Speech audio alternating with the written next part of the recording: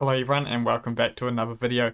Now in this video, it's kind of the start of getting really into Kubernetes for myself and just learning containerization to a level that I feel quite confident with.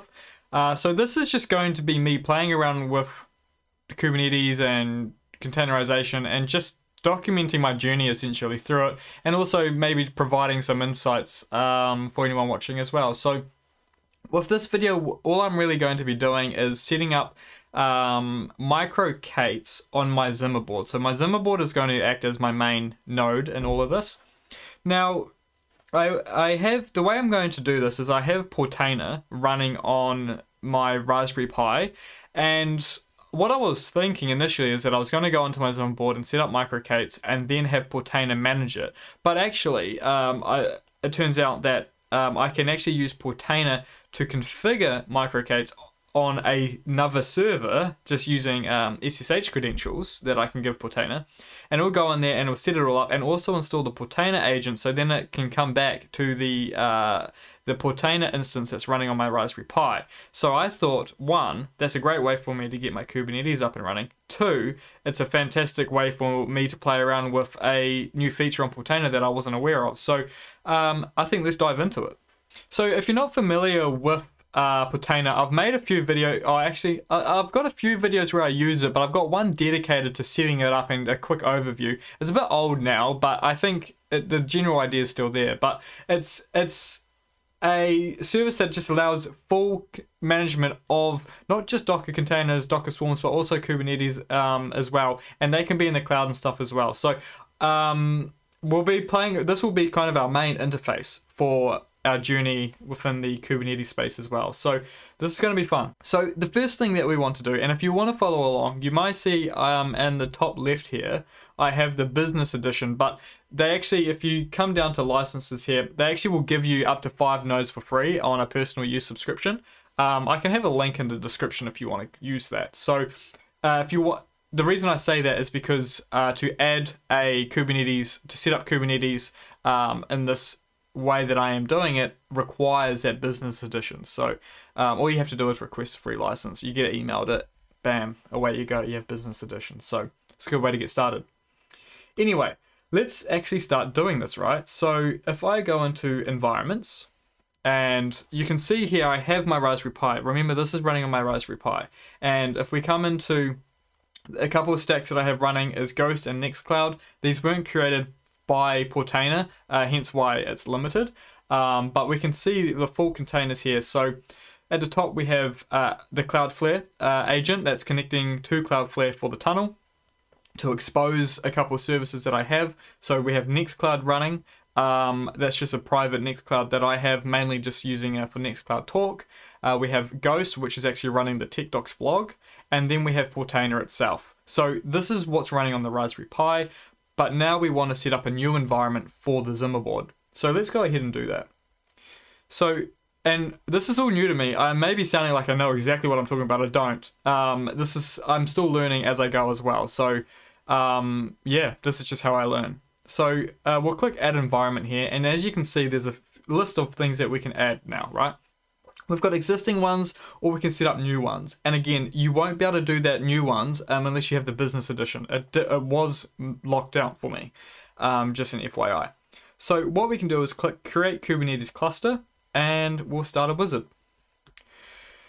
And as you can see here, we've got an environment wizard to start us up. So we can see here it's going to create a Kubernetes cluster, which is Microk8s, which is what I want. This is what I was going to use anyways, but again, Portainer can set it all up, hence why we're going down this route and using it.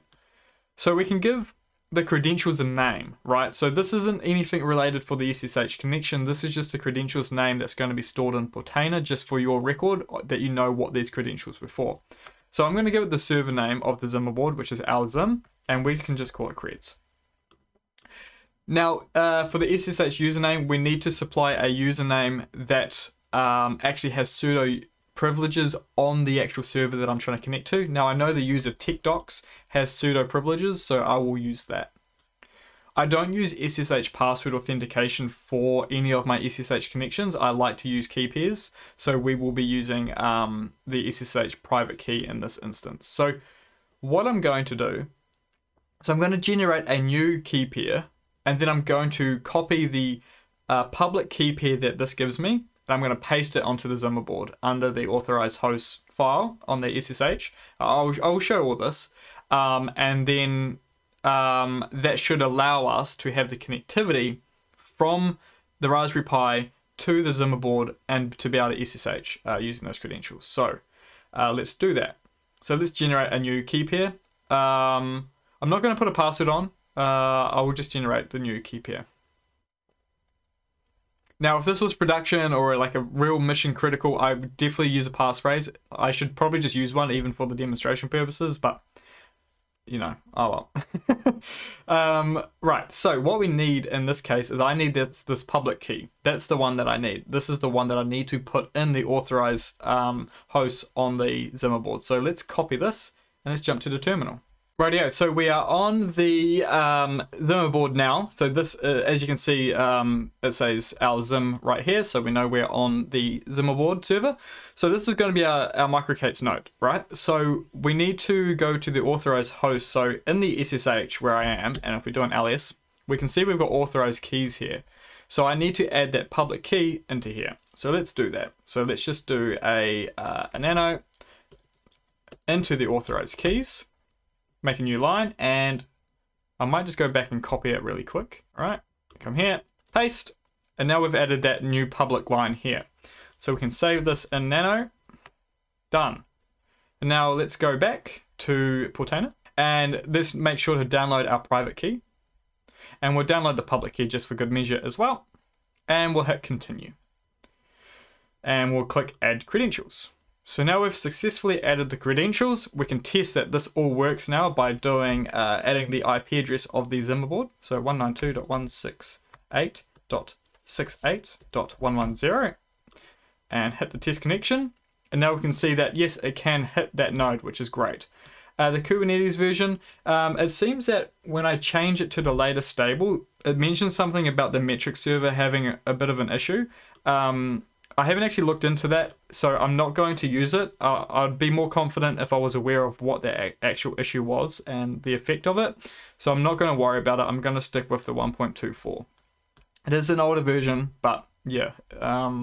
Again, this isn't production or anything. This is just for my own learning. And if I find limitations from doing that, then we can look at possible pathways of upgrading it, right? We have add-ons here. Now, again, I can add that metric server. We've got a few other things here. I'm not going to worry about any of this. I'm going to add add-ons as I require them, or if I find out that I should have added it. This is all learning, right? So I haven't given it a name, so let's give it, we'll call this the Zim cluster, because that's what it is.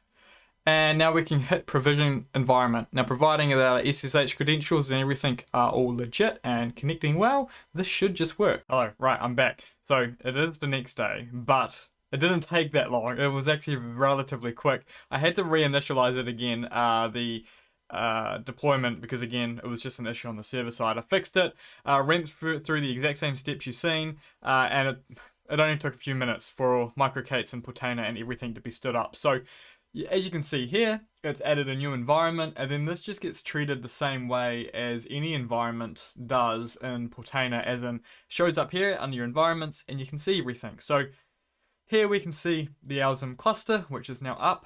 It only consists of one node because we just installed it to the one. You can see that it does have some applications, but you can see that it's saying that it's hiding the system resources. I wonder if, oh, here we go, show system. So here we go.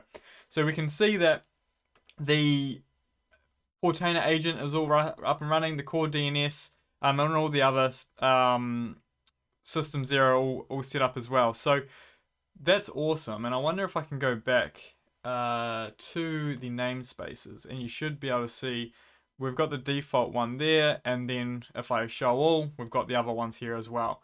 So that's all set up, which is awesome. So I'll just jump to the terminal and I'll just show you that as well. So if we quickly jump, right, so we're here on the terminal now, and as you can see, I've got here, I've just done an ls before, sorry, not an ls, I've just done a get deployment and get pod, so you can see the exact same ones that we've seen in Portainer. So it's all there now, it's all set up, so that means now in the next video, we can actually start using it and start deploying things on it and start getting a feel for it. But essentially, Portainer, again, I wanted to use it for the overall management and whatnot anyways, but I just used it to deploy all of this just like that, and I didn't even have to worry about, I didn't even have to connect to it, to be honest, except for adding the SSH public key. So yeah, that's pretty straightforward. I hope you found that interesting, and maybe you'll use it for yourself. If you do, let me know. It's a relatively new feature. Actually, it's very new. It just came out in the latest update of Portainer, so very cool. So yeah, that's pretty much it for this video. I guess the next video we'll start looking at deployments and playing around and seeing if we can host something. So yeah, look forward for that. So thank you so much for watching, and I'll see you in the next video. Bye bye.